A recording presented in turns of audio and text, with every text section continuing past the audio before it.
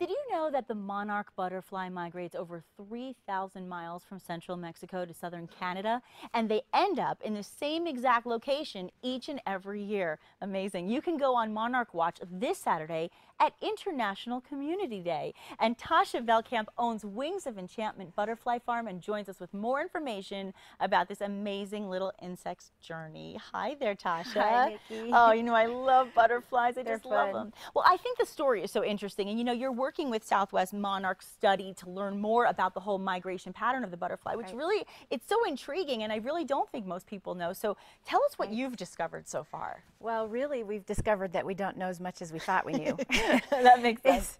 It's well known that the Rocky Mountains are kind of the dividing point for where monarchs go when they migrate. So the eastern side goes to Mexico and the western side goes to California. Right. But what we're finding out through tagging is that the butterflies in the Southwest aren't doing what we thought everybody was doing. They're actually crossing back the Rockies and going, some are going down to Mexico, some are going over to California, and I don't know if you guys can see the map very well, but you can see we've got a lot of question marks in the Southwest. Oh yeah, so, I see those. I see lots of question marks because it's an ongoing process to continue to figure it out. So that the next question logically would be, how exactly do you monitor the migration? Well, we do tagging, and it's really important for the people. We rely on citizen scientists like you and me, who would be willing to go out in their communities and net the butterflies, and then we use these little tiny tags, and if you've got time, I'd love to show you how we tag them. I'd love to see that. Okay, so I brought some with me. So cool. Oh, I love butterflies. Can you see them? They're flying around. Let's see. I don't want to. Oh my gosh, look at this. Can you, here, wait, let's hold it up so they can see. Yep. Oh my gosh. There you go. Oh, so cute. Okay, so now how do you take tag? one of these little tiny tags. Okay. I'm just going to pull one off. We got to hold it. Let's hold it. I'll hold it up. Okay. So it's a little tiny tag. Okay. And there's a specific spot on their wing where you can put it. And after I tag it on here, I'll hold She'll it back show it up. as soon as she does that. Okay. So we just squish that little sticker on there. And that's it? And that's it. So it's, see, I always was afraid that you couldn't hold a butterfly like that, or it would hurt their wings. Nope, you're not going to hurt their wings. So you just hold it like this and you just stick the tag on, and then that's it. Stick the tag on and it doesn't injure them, it doesn't hurt their flight pattern. Oh my gosh. And then you protect them by putting them in a safe area, obviously. Well, once they're tagged out in the wild, we let them go. Oh, well, hello, welcome to the day. Okay, so that's it, and then they know, and that's how you figure it out. Right, we have to record important data about, for instance, where we found the butterfly, where we caught it, what it was doing, male or female.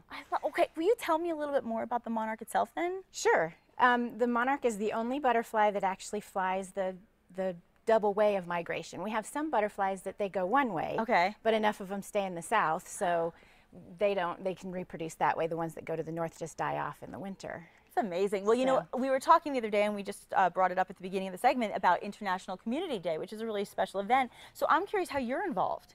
Well, it's a really fun day. The Bernalillo County plans that, and there's fun activities for the kids. There's some great music. Lots of entertainment. But we're going to be there to set up a life cycle display. So we'll have all 4 stages of the butterfly. Oh, nice. And we'll also have monarchs there that people who want to learn more about tagging can come and they can tag and release their own butterfly while we're there. What a good idea. Do you find that kids are just so intrigued by the stages of the life cycle for a butterfly? Especially the caterpillars. The Very Hungry Caterpillar was all of our favorite book as a kid. Yep, that's right. Well, you know, if our viewers are watching right now and they can't make it on Community Day, they can still learn more about butterflies, of course, with Wings of Enchantment. So tell us about the butterfly farm.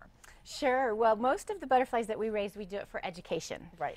So we've got the caterpillar raising kits, and we have educational programs and displays that we take out to any group that wants to learn about the life cycle and about gardening, because gardening is a really important part. And the monarchs can't survive without milkweed. So everybody hears the weed part and they think, I don't want to weed in my garden, but they're actually really pretty plants. No, I think it's great, and this is such an education, and like we said, beyond Community Day, it's an education for you. But for Community Day, let's tell people how they can come on out and enjoy. Sure, we're going to be there from 1 to 6. Okay. And like I said, we'll have all 4 stages of the life cycle with us. Perfect. And we have New Mexico raised monarchs that people can learn about tagging and tag their own butterfly, and I think that'll be a lot of fun for them. Now, you make it easy to learn and you make it fun to learn, and of course all the details for Wings of Enchantment are on your screen. And Tasha, we really appreciate you being here with us. Thanks for letting me hold a monarch. You want to hold one more time? I do.